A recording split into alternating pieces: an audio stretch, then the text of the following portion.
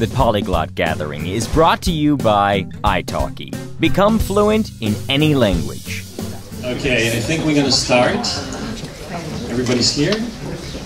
Okay, so welcome. Thank you for being here. I'm very happy, very excited to talk about a language that's very dear to me because it's one of the most fascinating languages that I came across. And yeah, welcome. Taven saste taibachtale. May you be healthy and lucky, full of luck.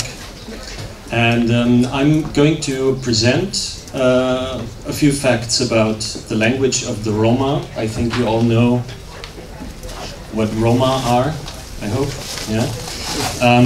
And the aim of this presentation is basically to arouse some interest in this beautiful language. And maybe I thought, you know, this time we don't have a sticker for Romani for our badges. Maybe next year we're going to have a sticker for that, yeah, and have a few people chatting in Romani. Would be very nice. Okay, so Romani is very interesting because there are a lot of myths about it. I called it the hidden gem of European languages. It's not a European language, actually. Its source is Indian, and there are a lot of things people say about Romani which are either true or not. We're going to find out. First of all, I'd like to give you some facts about Romani. It is a purely international language, and I study languages for a European perspective, rather exotic languages such as Arabic or Hindi, and I was always amazed by the reaction of people when I speak their language. It's a different thing whether you speak French or Hindi. You know, when you speak as a non-Indian, you speak Hindi to an Indian, you'd be very happy that you made the effort of learning his or her language. And with Romani, it's the same thing. With Romani, it's even more. Sometimes you would find people who say, oh, you're a Roma, otherwise you cannot be a speaker of this language. And this is a language you find all over Europe. You find it in North and South America, you find it in Australia. So you would find speakers all over the place, and wherever you meet them and speak in their language, you would have a very, very intimate contact. So that's one of the beauties of this language, unlike many other languages. I cannot tell you how many speakers there are because it's very difficult to say. There are somewhere in between 3 and 5 million speakers. It's not a standardized language, so there are a lot of dialects. So, you know, it's very hard to say what is standard Romani. Why 3 to 5 million? Well, because the numbers that we have, they are all based on census, you know, estimates from countries. Many Roma would not declare themselves as Romani speakers or even Roma. So it's very difficult to tell, but I can assure you, you find many, many, many Roma and many Romani speakers throughout Europe. And, you know, after we finish the speech, try some sentences and you will find out what I mean, okay? Yeah, just give you a number of estimates, like obviously Romania, Bulgaria, Russia, Serbia, other countries where you have a lot of Roma now due to migration within Europe. Obviously you would find Romanian, Bulgarian Roma living in Germany, Austria, and other places, France.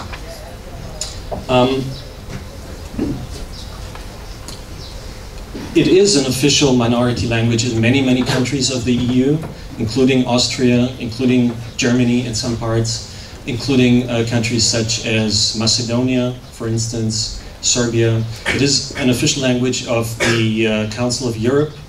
I said it's not a standardized form, so it's always very difficult to how could it be an official language if it's not standardized. We're going to talk about this. There are a lot of dialects, and some of the dialects are, in a way, more or less standardized.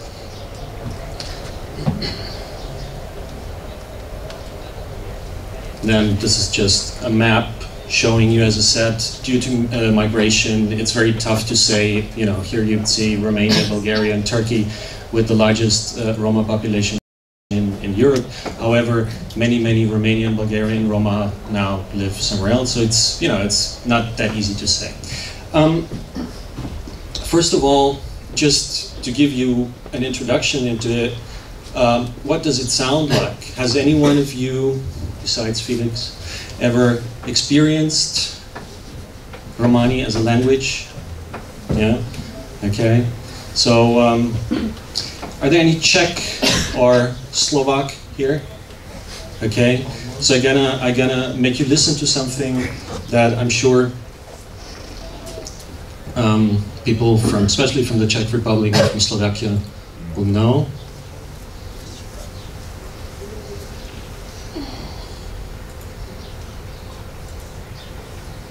Just, let's see if the speakers work. Try to just listen to it, to the song, and read it. You have the Romani and the English translation.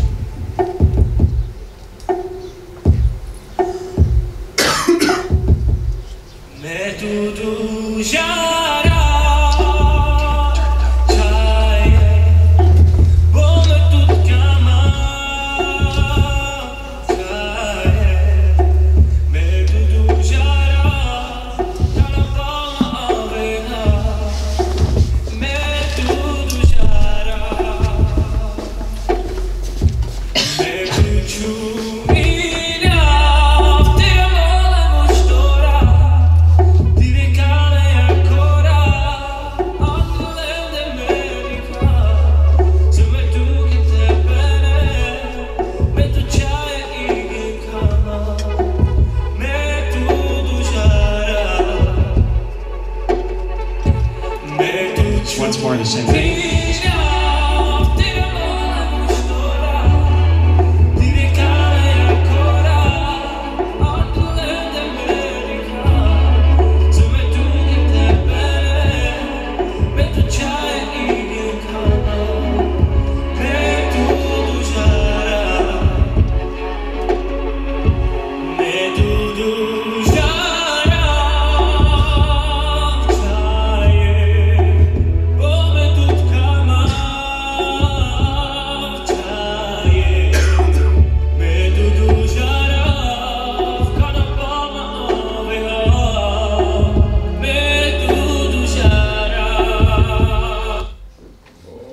Okay, sorry for that. We don't have time to listen to the whole song. How did you like it? How did it sound? Amazing. Like it? Yeah. Yeah? It's a beautiful language. You know, it's very melodic.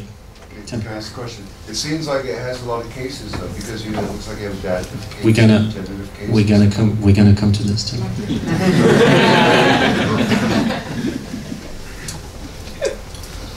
Okay. Now again. How did Martin do this? Oh, down there.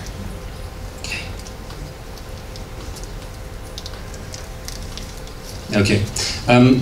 Yeah, we definitely gonna talk about grammar. Anyone who knows Hindi will recognize instantly, certainly the first line. Okay, thank you. All right. Did you know the song from the Czech Republic? It's a big hit, so you obviously don't live in the Czech Republic these days. You don't? Sorry?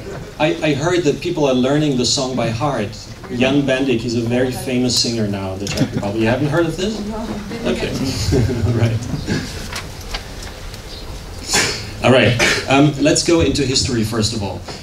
As I said, there always have been myths about Romani. So if you look at the terms for the Roma that are considered, pejorative nowadays, like gypsies or gitanos, these words obviously come from Egypt. I mean, it meant the Egyptians, gypsies, gitanos, the same thing, Egipto. Yeah?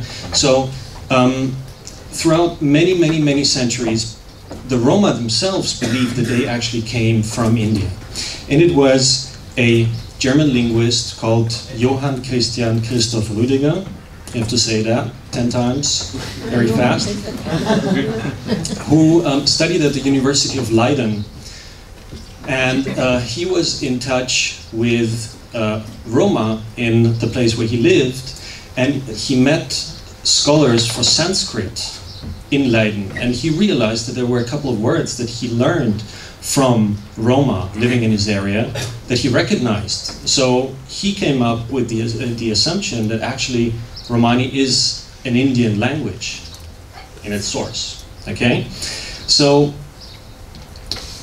what's interesting is that today, obviously, yes, we know that the Roma must have come from India, but it was through linguistic research that we found out. And one of the beauties of Romani for me, besides the fact that it's, you know, very, very beautiful, and it's so nice to talk to people because of their reaction, is that it actually is an archaeological research. When you start learning the language and you start learning about the loanwords and where they come from, you could figure out a lot what happened to the Roma throughout their trip from India to Europe. Okay, so it's very difficult to say. We know that there definitely was not one group.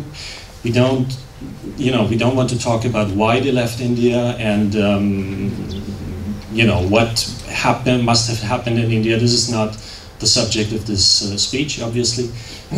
We know that there are documents from the Sassanid Empire, which is present-day Persia, documents from the Byzantine Empire, which is present-day Anatolia and Turkey, like, you know, Greece, and documents from the South Balkans, stretching all the way up to the 7th century. So in here, this is India, this is Pakistan, Afghanistan, this is Persia, Iran, present-day Turkey, and yeah, I'll just give you some of the times. Here it says 9 till 11 AD. You know, it's very difficult to say. It doesn't really matter for us now. Okay. Starting from the 19th century, there was linguistic evaluation, and throughout the years, people realized that yes, indeed, it is an Indian language. Okay, but it was as late as you know, 18th century that it all started. Okay, this is a bit of a complex map. Doesn't really matter much, but just to show you that there has been a lot of, you know, movement of Roma throughout the ages within Europe.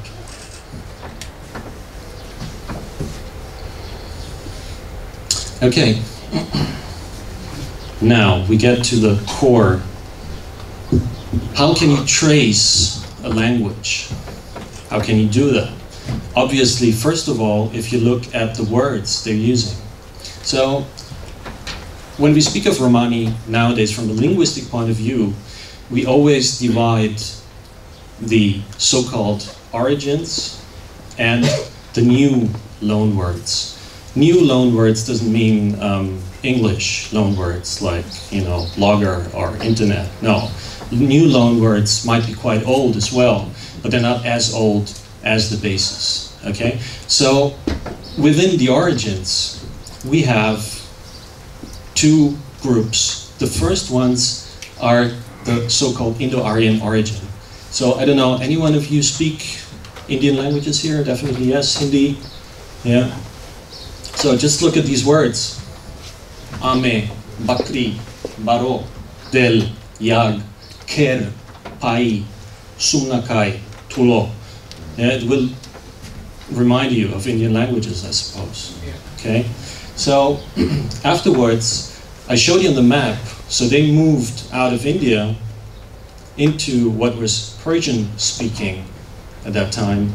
So you would find a lot of Persian words in here. Okay, Bacht, for example, luck. Yeah. When you look at the Persian loanwords, is there anything puzzling you?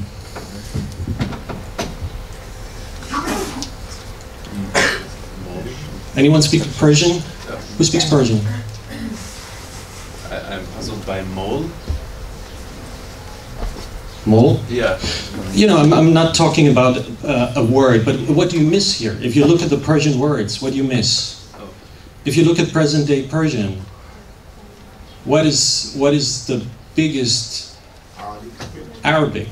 There are no Arabic loanwords in here. Okay, this is all purely Persian. What does it show us if it's purely?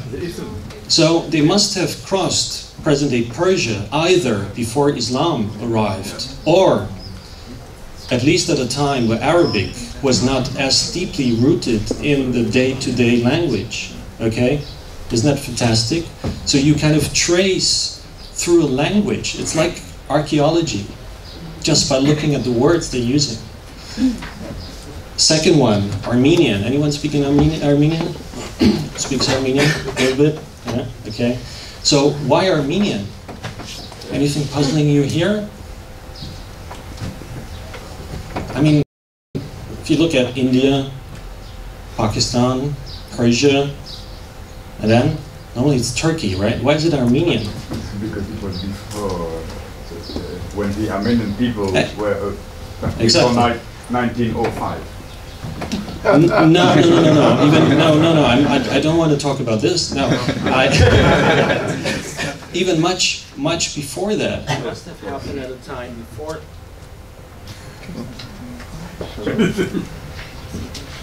There's a second microphone.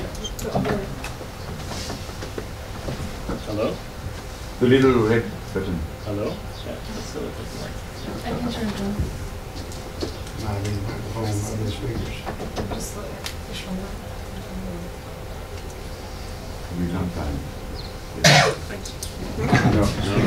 No. Yes. Okay. So Armenian. It was before the Turks arrived. You know that the Turks, they came from Central Asia. So by the time they settled in Turkey, or before that, Armenian was the main language being spoken there. Okay, that's the reason why you find Armenian. And then the third one is Greek. Okay, so why Greek? Because Greek was a dominant language in what is present day, Western Turkey, and obviously in Greece. All right. So, and now let's go to the new loanwords. After they arrived in Greece, they must have spent there several centuries before they moved onwards. Okay, so depending on the dialect, you would find loanwords of either Romance, Slavic, Germanic languages, Hungarian. And I'd like to read out some of these words, and I want you to pay proper attention. And then we go back to the slide before, and then I'm going to read out a few words, and then I want you to see if there's something you could figure out. Okay, so let's go to društvo, slobodia, stanica, feliastra, gindo, lumia, caito, farba, flasha. Okay, chalado, emeleto, piresho. Get back to this, and here you would have angustri, koro, chumer, dudum, kurko. Anything you realize when you listen to this? Stress. Stress? Okay. The stress. Words from the first group, which is the origins, they always have the stress on the final syllable. New loanwords never have the stress on the final syllable. Okay? If you ask me why, I don't know. But it's the way it is. So it is very, very easy to figure out when you hear a new word whether it is an original word or a new loanword, even though you might not speak Hungarian, for instance, and realize that it's actually of Hungarian origin. Okay? I have one question, if I may, about one loanword, because I noticed in the song a word bo, which is the same, for instance, in Polish it might also mean but. And in the song, I think it also corresponded to but. Is it a loanword or is it just a coincidence? It is a loanword. It is a loanword. Yeah. I think the reason is simply the stress in the original languages, because Armenian and Persian have the stress on the last syllable, and these languages, for example, Hungarian has it on the first syllable. So maybe that's the reason for it. No, it's not. It's not necessarily the reason. I mean, there are certain words that you would have from German, for instance, that have the stress on the last syllable, or others, and you would still have the stress on the first. It's really it's I don't know, maybe it's magic. Now, it's the Romani doesn't always maintain the stress of the original word. So some of the words, like the Slavonic words, you would find in dialects that are spoken in mainly German or even Hungarian-speaking areas, and you would still find a lot of Slavonic loanwords because they're older than the Romance words, you know, because languages like, you know, Old Slavic were spoken in the areas where they lived initially, so they took a lot of Slavonic loanwords, even though, you know, 10 generations later they might live in Finland, for instance. So it's, you know, it has changed quite extensively ever since. But just again, this is one of the interesting things about this. So I'm going to give you a sentence where you would find, is it an important question to this thing, or? Just one addition to that, the name of the gypsies of the Egyptian, which is many of the group in Macedonia who say we are Egyptianic, we are not Roma. There is a theory that when they stayed in Greece, a large group of them split on Cyprus, the island of Cyprus, which was at that time called Small Egypt. So and then they had a little kingdom kind of state there, and from there they know themselves Egyptians because they are from small Egypt. I can assure you there are conferences that last 2 weeks and people are just talking about this issue all the time. We don't have the time for that. But yes, I agree with you. You know, there's so many theories and so many. Yes, definitely. Yeah. Okay. So here you see an interesting sentence which combines all the origins. But rakle avile, stress on the last syllable, Hurde, Persian, Kochakenca, Tai, Krafinenca, Ande, Krčma, Le, Podoski. Okay, I don't know if you speak Hindi or Persian, Armenian, Greek, you would definitely find some words in here that you know. Yeah? A Romanian, Podo, Podoski. Okay, what's interesting about this is that this language, Romani, does not exist without a contact language. So, Roma are always bilingual, at least. Okay, so you would not find anyone who only speaks Romani. I doubt that there have ever been Roma, just, obviously there are people that speak much better Romani than maybe Hungarian or Serbian or wherever they live, that might be, but they would always speak the other language. And depending on the place where they live, they absorb words from that contact language or from different contact languages. Yeah? However, you would still have the origins of Persian, Greek, Armenian offspring, and also others, because imagine if a group moved through places in the Southern Balkans and finally settled in, say, Austria, they would still have a lot of Slavic, a lot of Romanian, a lot of Hungarian loanwords maybe, and that at a certain point they would start to absorb words from German. Okay? Yeah, it's hard to say how many loanwords you would normally find in a standard Romani, dialect. It can be anything up to 50 to 75. There's a lot of code switching. Sometimes you would have people speaking 2 languages at the same time, just switching between the two. And just to give you numbers, we know that there are 700 roots of Indo-Aryan origin. You would have about 100 from Iranian, which is Persian, and some Western Persian languages as well. You would have at least 20 from Armenian and up to 250 from Greek. Okay? However, none of these exist in one single dialect. Okay? So it's quite difficult to say how many loanwords are there and how specific dialect is said. Okay? Just to give you, we're gonna do a little bit the same thing tomorrow, Tim, the other languages we talk about. Indian roots, I'm very interested in Indian languages, as some of you might know. So just to show you how some of the words have evolved from Sanskrit, to Romani. They have not evolved, obviously, through the stage of Hindi. It's just I give you Hindi as, you know, a way to compare. So what's interesting is that in modern or new Indo-Aryan language, for example, ST most of the time became T or an aspirated T, okay? Whereas in Romani it still is ST. So you would have hasta, in Hindi it's hard, and in Romani it's vast, okay?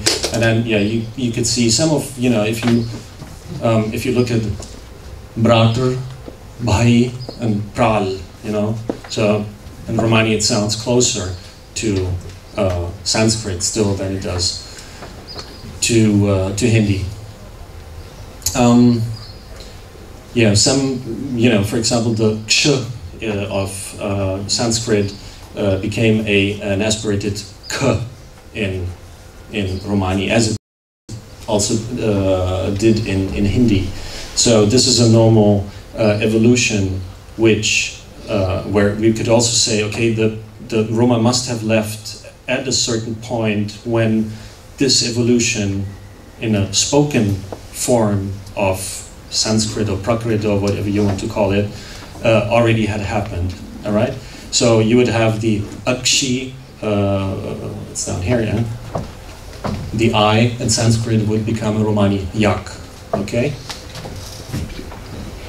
J is always pronounced as in German, so it's yak. It's not a jak. Yeah? So the big myth. I met people who studied Sanskrit or Hindi, and who told me, "Oh, no problem. Whenever I meet Roma, I can just understand anything they say. You know, no problem." Of course, you know, I don't know. I don't think it works. But now the question is, would it be possible if you speak, say, Romani, could you speak to a Hindi-speaking person, or vice versa? Well, only on a very simplified basis, and only obviously once you know the etymological root of the words that you're using. Now, most Roma, they don't care, as we never think about, is this Latin or is it ancient Greek, the word that we're just using, or where does it come from? So obviously in Romani it's the same thing. You know, nobody thinks about the words. But if, you know, if you're open for this and if you're interested in this, you could make up sentences like mire bal hin kale, tire bal nai kale. The Hindi speakers, would you understand that? What does it mean? My hair is black. Exactly. My hair is black. Your hair is not black. Okay? won't make you buy beer, right? And kon hin kere, what could that be? Where do you live? Kon hin kere, yeah. I mean, who is kon, hin is kere, at home. Yeah, ker. Yeah, so it means who is at home. But you see, it's not that easy. You know, you could try to find out, but kon ayas, who came, miri bari pen ai. I think that's easier. What could that be? My brother came. My big sister, my elderly sister, my older sister came. Okay, but you know that's about what you can say, not much more than that. Okay. So yeah, there has been a lot of research of tracing where the Roma came from, which part of India, and that also, if you look at some of the words they use, you could more or less try to you know, position them somewhere in definitely in Western India. It's not Eastern India, and it must be somewhere between Rajasthan and then present-day Punjab.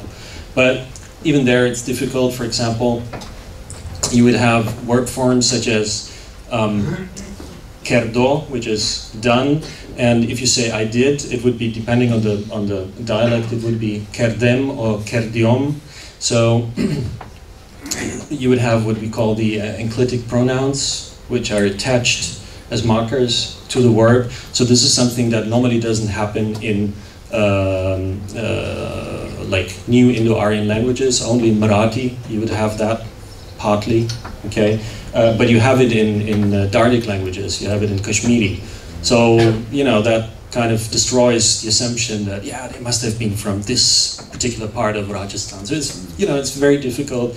And then again, it definitely was not one group that set off at some time. It was throughout the ages that several groups moved westwards. And so it's very difficult. And I don't think it's really important to trace the exact place where they come from, okay?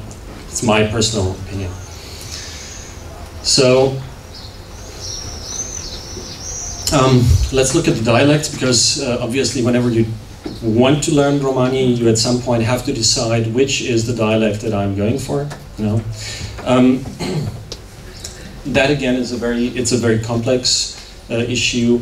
You could say that there are two major groups in the dialect spectrum of Romani.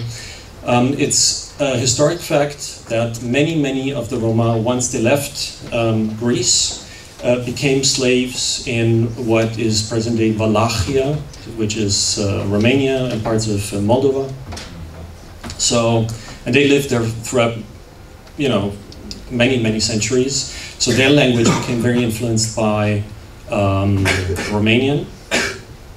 But they were secluded, they were living in an area where they did not have much influence with other Roma. Yeah? So this is one of the major groups, which is called Vlach. That's the X, like in the Cyrillic Russian, yeah? Vlach. And then you would have the so-called non-Vlach, which are you know, other groups that moved north and westwards. And you have different groups. You have something like a Balkanic group in the south with different dialects again. You would have northeastern, which is Russian. You would have central, and you have a northern or northwestern group. So it's quite complex. Just to give you a comparison of some of the dialects, just to show you how they sound or what some of the changes are, I just randomly took a sentence which is, why is there war in the world? And now if you look at three different groups from the Vlach group, you would have soske. Soske means for what, it means why.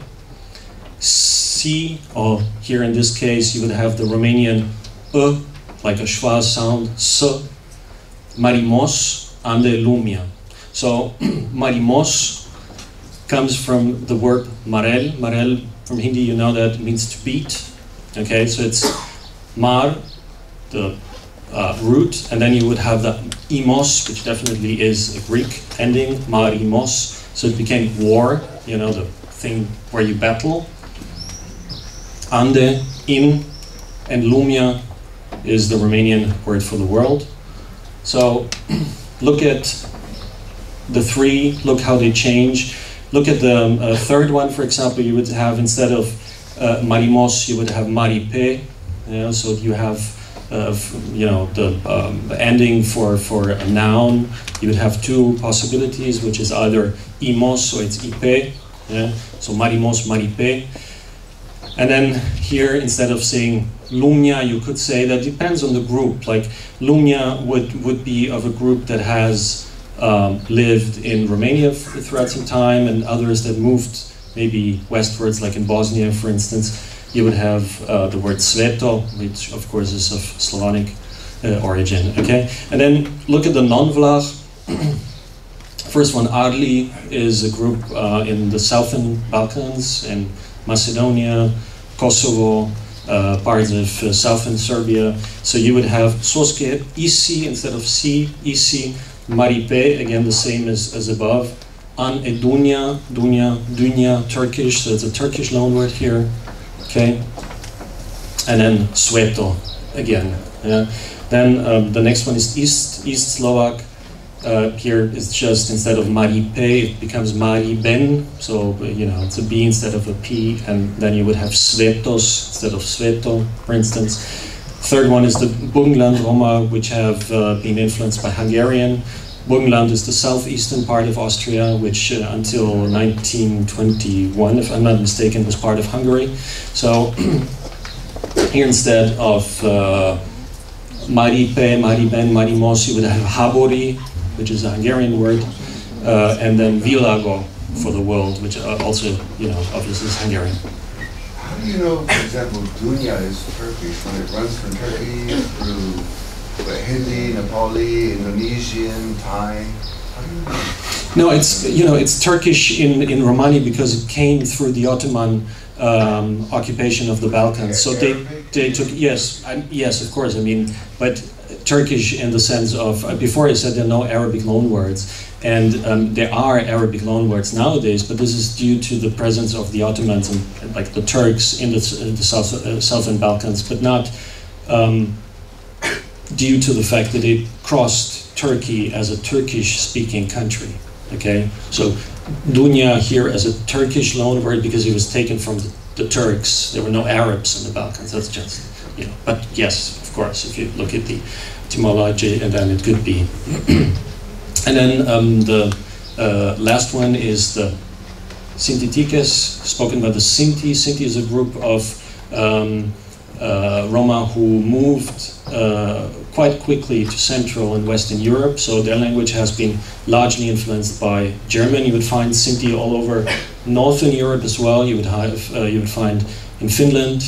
You would find speakers of Romani who speak similar dialect.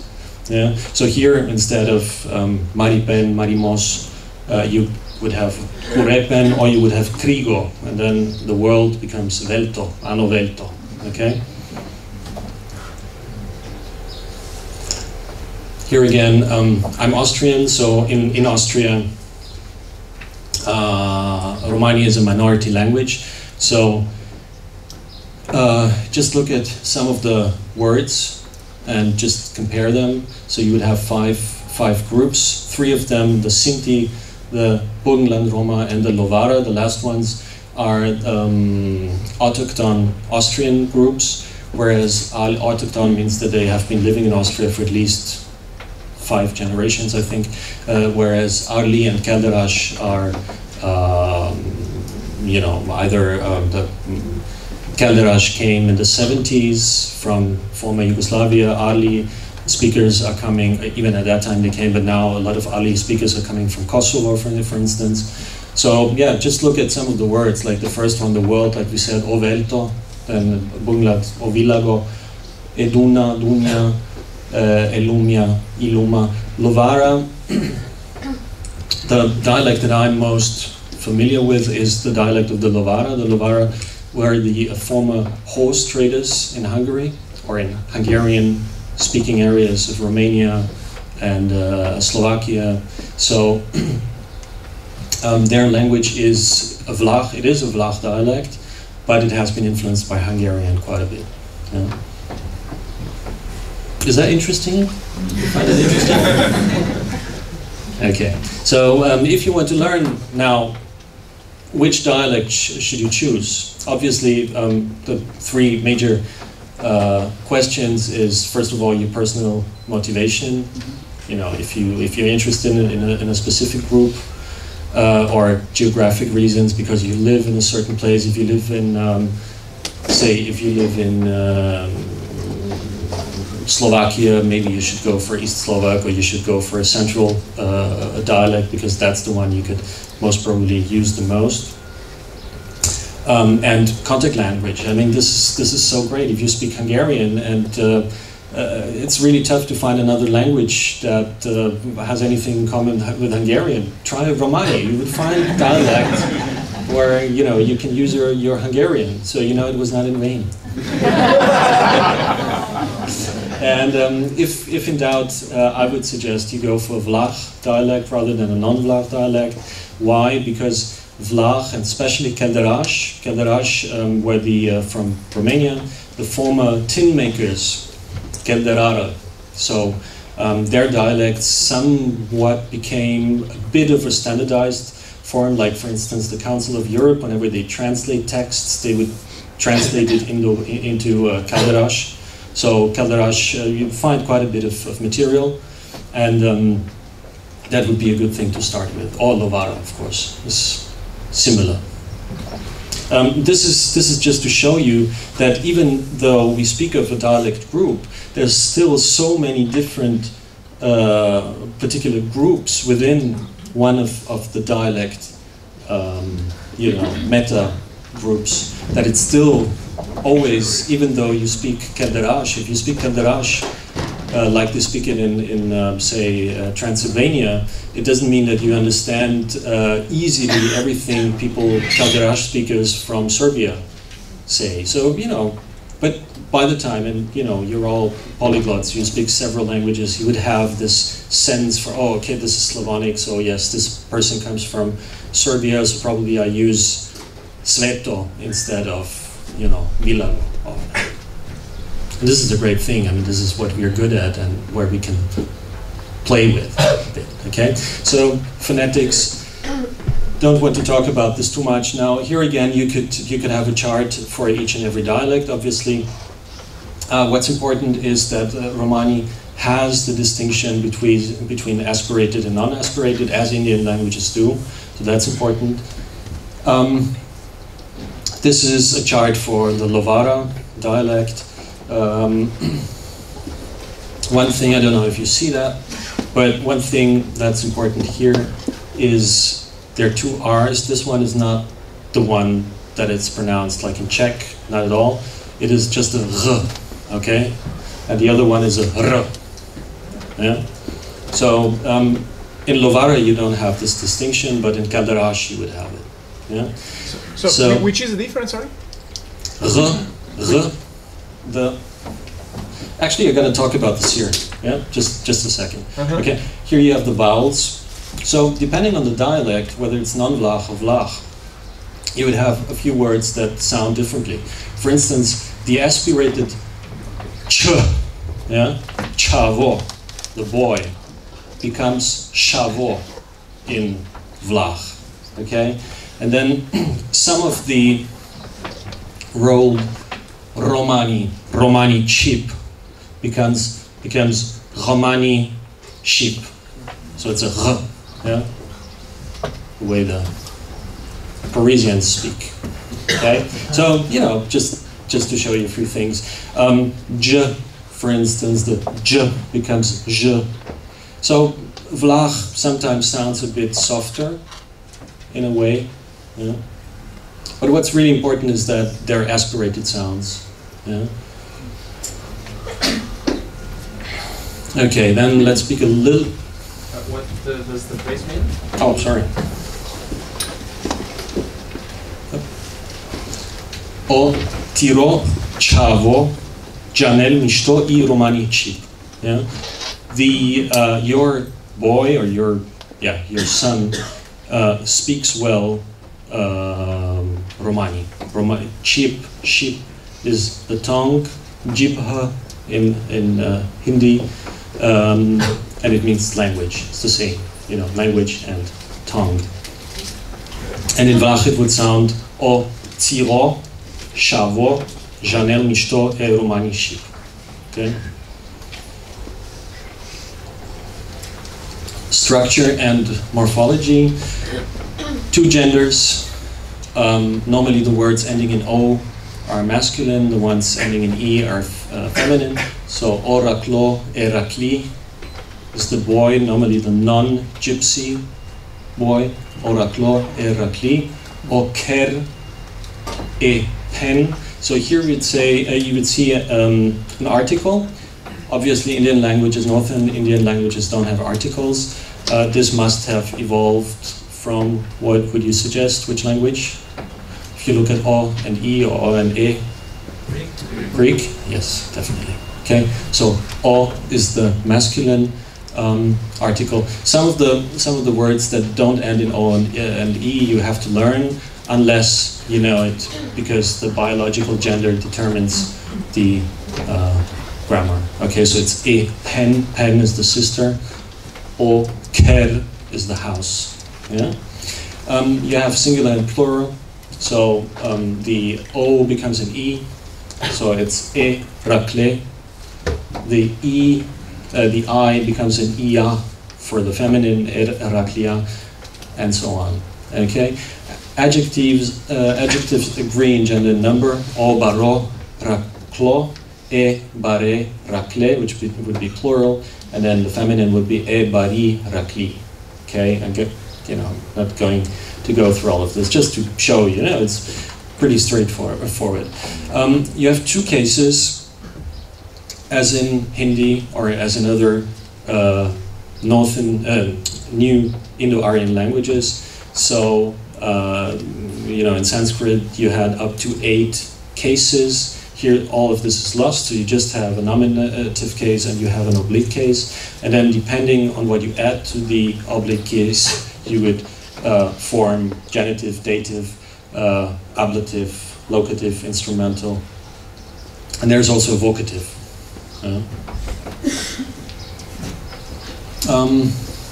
Words have... excuse me, for the cases, I don't understand. You say there are only 2, but then apparently there are many.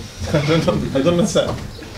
So, oraklo becomes, this is a direct case, it becomes in the oblique, rakles, which is the same as accusative, okay? And then you just add the genitive particle ki, for instance, ko for dative, tar, yeah, for ablative, locative, so te. Okay, so it's a philosophical question if you consider them cases or postpositions. From a learner's point of view, I'm trying to sell you this language. I want to make it as easy as possible, so that's the reason. Yeah. Okay, I'll buy it.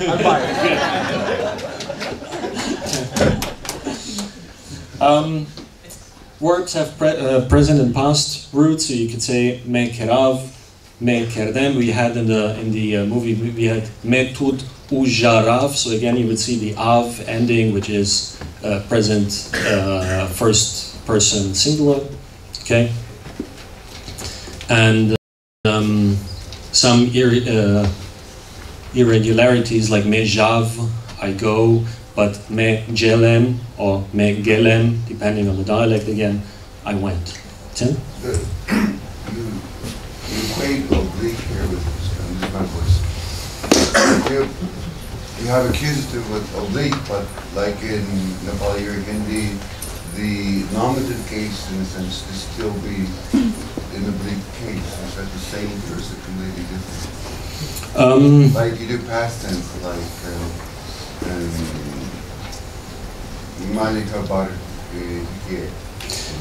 I mean, the difference is that in Hindi, for instance, you would not have an accusative in its original sense of the word. You would not say, if you say I saw the boy would not, the boy's word would not change, whereas in Romanes it changes. So this is again an influence from other European languages. Okay.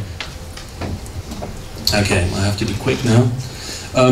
How it actually works, just look at some of these sentences, just look at how they work. It's, the translation is word by word. So just, to give you a certain idea how this works, I can read it for you. Kaisi puro rom, where is the old rom? Ipuri romnisi anoker. Moto mangevariso patumaro traio kate. Kamafte vorbi te da desa, numa sigotaya kana. Okay, like in the dialect I speak, I would say Abba sigotaya kanik instead of numa. Numa is but, Hungarian, like Romanian, sorry. Sigo sounds Romanian as well, right? Yeah. Okay. Now, this is for you to learn. The numbers from 1 to 50. Again, remember your Hindi and remember your Greek. So, yek, dui, trin, shtar, Panch, Shof, Efta, Ochto, Inya, Desh.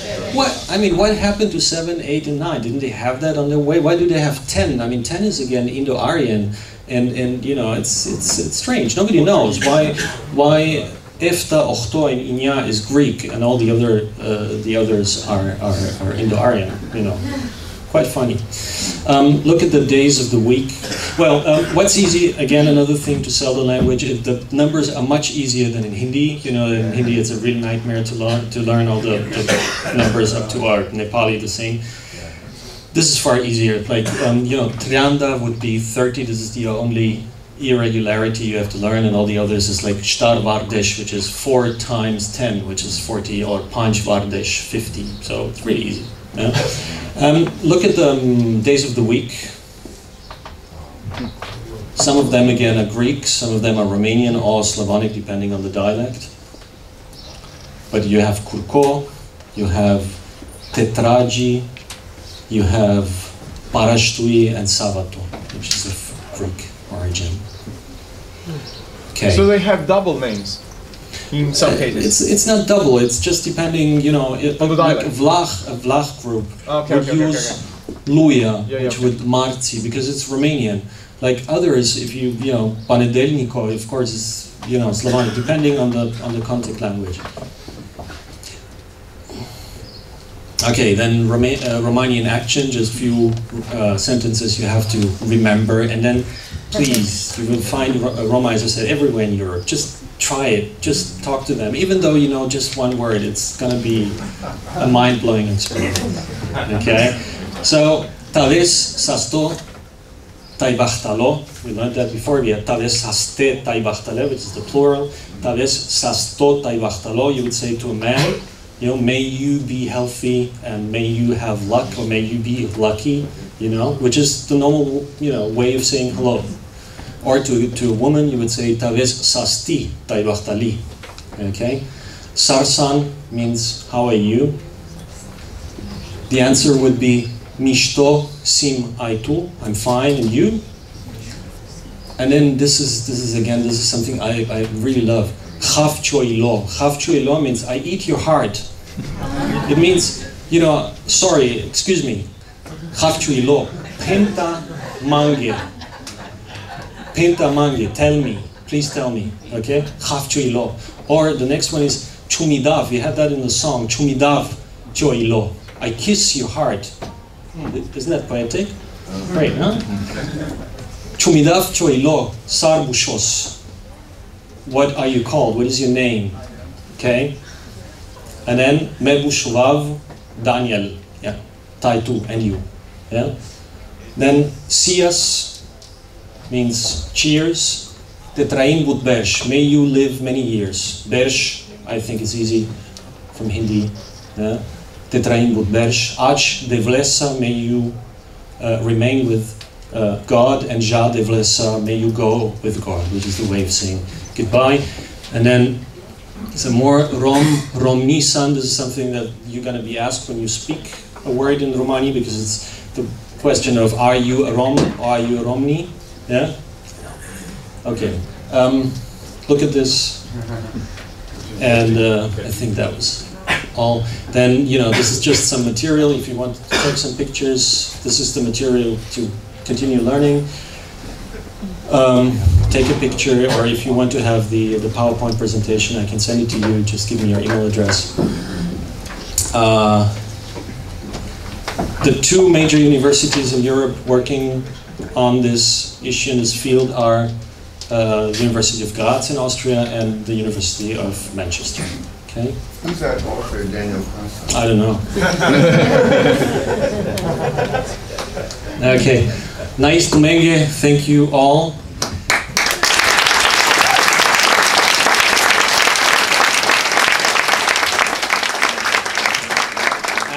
And just the last thing, to wish you Tetrain But Tai Mishto Tumare Chavenza Tai Sa Nepotanza. May you all live long together with your children and grandchildren.